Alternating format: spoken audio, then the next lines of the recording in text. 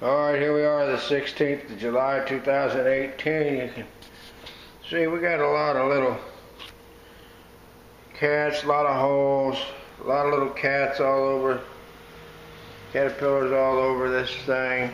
See, there's just a bunch of them.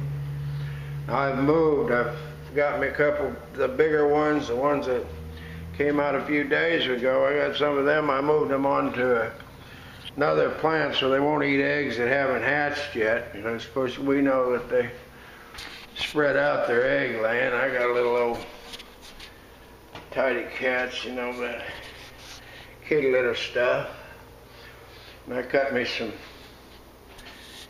more stalks of common milkweed. This time of year, it's everywhere, folks. This is what it looks like. It's growing everywhere. It's growing in people's yards and in their flower beds and in the country and everywhere, so you can find this stuff.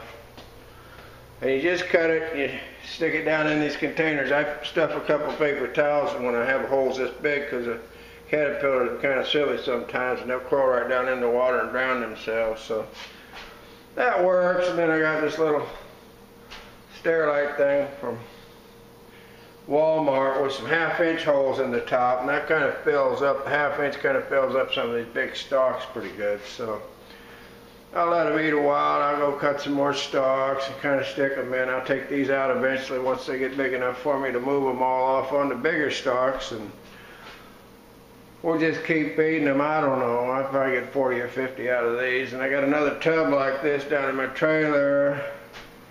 It's got another 50 or 100 eggs. I don't know, I'm probably going to, then I'll keep them in my trailer flying around with the plants for a while and take some schools, you know, let the kids have a live butterfly experience flying around them. They like that. It's Craig the Butterfly Man in Branford, Connecticut, July 16, 2018. I just put them in the window. It kind of keeps them green, folks. It doesn't, you know, till they're 8.